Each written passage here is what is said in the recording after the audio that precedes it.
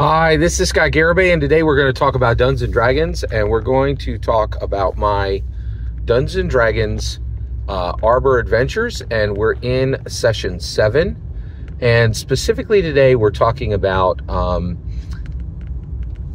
the Sun Elf Rogue Assassin Doulos traveling with his allies Dragonborn Grax and Half-Elf Dragonborn Fighter Grax and Half-Elf Ranger Parak, and they are Doulos' brother Farra, and they are traveling from Candlekeep up to Phandalin. All right, actually, they're not even traveling. No, that's not correct. They're not traveling to Phandalin. They are specifically in search of a noble hero who is going to help with this plan that Voronway put into place. Right. So they're looking for a noble hero who is very willing to sacrifice heavily, right? And so there's a bit of wander, right? Because when you need something that specific, you're not 100% sure where you will find it, right? So at this point, they've met up with the Soulbinders. The Soulbinders is this evil adventuring party.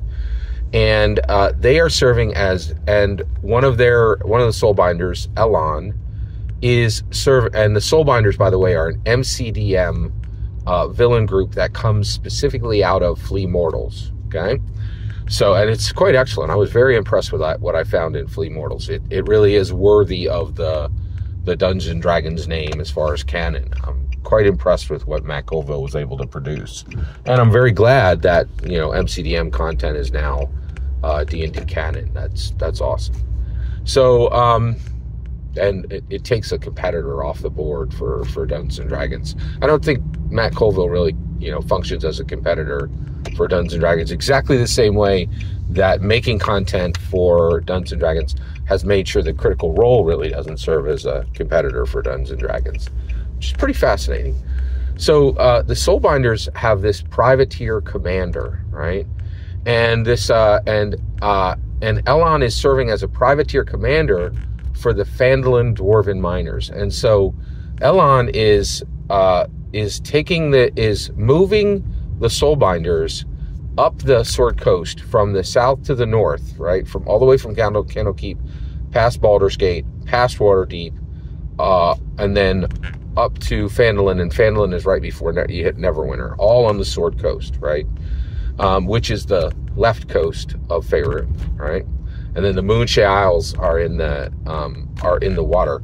Now, one of the reasons why I talk about that is one of the things that this campaign. So I'm running Crown and Skull rules, but it's Dungeons & Dragons lore, and I am learning a lot about Faerun. One of the things I'm doing is I'm using the high resolution, and this is you can get it right on. You can get it right on D&D Beyond. There is a ton of amazing content on D&D Beyond that you can get just with a subscription. Actually, not even a subscription. You could get with your account. All you need is an account. So D&D Beyond is amazing. There's a ton of amazing stuff on there if you have a subscription. There's a ton of amazing stuff on there. I mean, a ton of amazing stuff if you just have an account, right? So at this point, they're traveling with with Ellan serving as a privateer commander.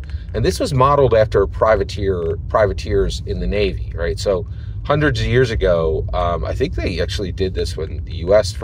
Revolution. There were all these pirates, and basically governments would just come along and be like, we're in a war. You're no longer a pirate, you're a privateer, right?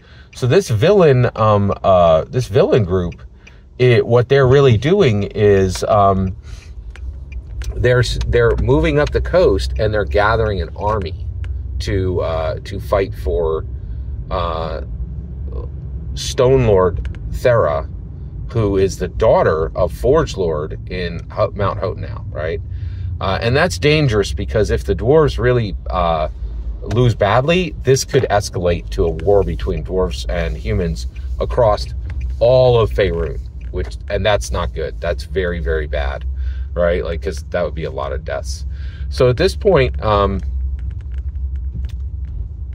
the Doulos is there, and Doulos is And Dolos, they come to a village, right? And Ellan gives the same speech, like, in the morning, you guys are going to donate to us, right? And it's very clear that this group of people are in a lot of trouble. And in the morning, people are probably going to die, or there's going to be a lot of suffering and woe, right? And so Dolos with his entire crew is like, oh man, if we're here in the morning, this turns into a huge battle, right? And so they just leave in the middle of the night, literally leave this village to their own. And, you know, so Dolos is a hero, question mark, right? And sometimes it's hard to tell, right? He's like, if this battle doesn't exactly, you know, if it's not threatening me and mine, I don't know if I want a hero today, which is really fascinating, really fascinating. So they move on and just allow this, and we don't, you know, and it's off screen. We don't know what happens to that village in the morning. I can tell you it probably wasn't good, right? And at this point, Dolos and his crew continue on to find their noble champion, their noble hero, right?